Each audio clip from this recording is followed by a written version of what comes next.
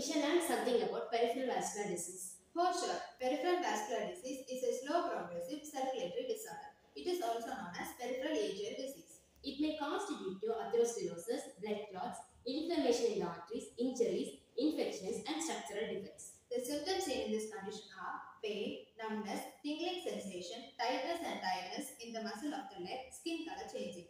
And it is diagnosed by using antebrachial index, treadmill exercise test, MRI, angiography, and ultrasound. Amputation, severe pain in the affected extremity are the complications seen here.